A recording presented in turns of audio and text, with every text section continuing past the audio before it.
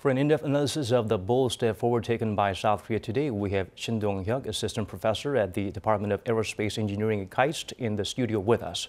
Professor Shin, it's great to have you with us. Thanks for having me. Well, first of all, when we launched Naro a few years back, expectations were high and we were surprised about the results back then. Now, it was a very different maiden launch for Nuri. Could you give us your overall assessment? So also I was very nervous watching the whole launch sequence during the 16 minutes, and then I'm very happy to see the 99%. Although it's not complete success, I'm very happy with the success, the big success of the launch.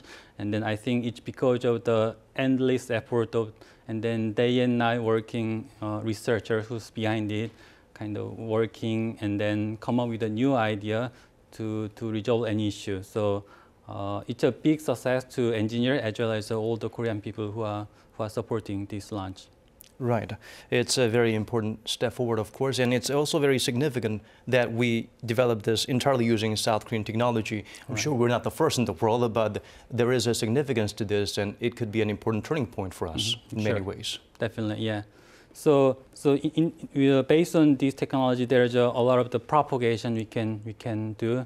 So for example, there is some space tourism, and then some private sector will come up with a new idea to make it profitable. And then also the launching satellite itself is a big market, even though typically it's a government who want to launch the satellite. But I think, of course, the US is the leader on this market, but you can still become the competitor in terms of this market and then attract some foreign investors and consumers from outside. Right, it will make South Korea a very appealing destination for many sectors. Speaking of which, what kind of stepping stone will this launch provide for future of various sectors? So first, I think the most close thing will be some satellites. Actually, we are already done. We are quite advanced in terms of making satellite.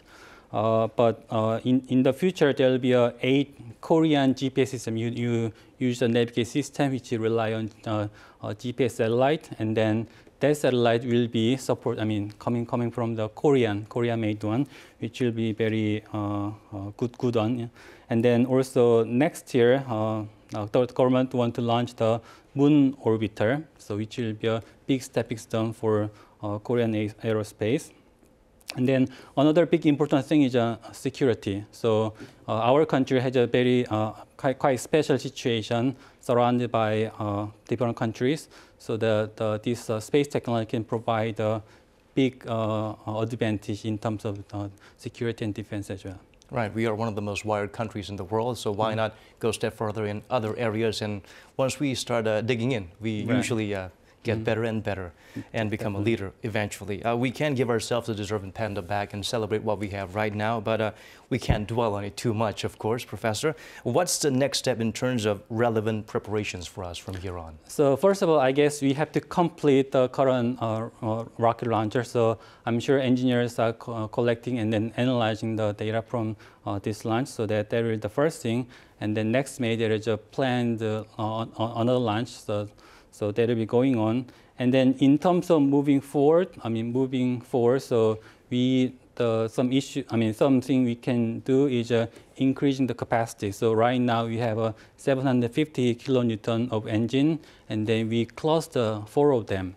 So then we can, actually right now we cannot really leave the Earth's gravity. So we can increase the capacity of each engine, and then also later on we can put more engine, basically much higher clustering technology, which can enable us to fly to Moon and then Mars and beyond.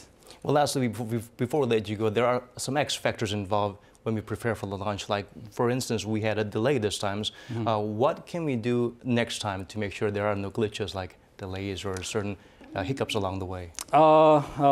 It's a little bit, it's a difficult question. So whether we can, actually my preference is it's okay to delay and having a complete launch. So I'll be very happy even they delay because currently we set up extra 7 days for the, so in case anything happens. So I'll be very happy if they delay by 1 or day or week.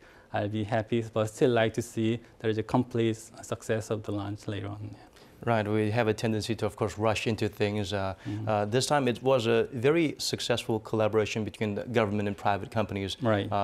Can we look forward to more such collaboration or greater synergy in that aspect? Yes, so I think it's designed that way because nowadays people call this is a new space, whether the investment or development is coming from government to the private sector.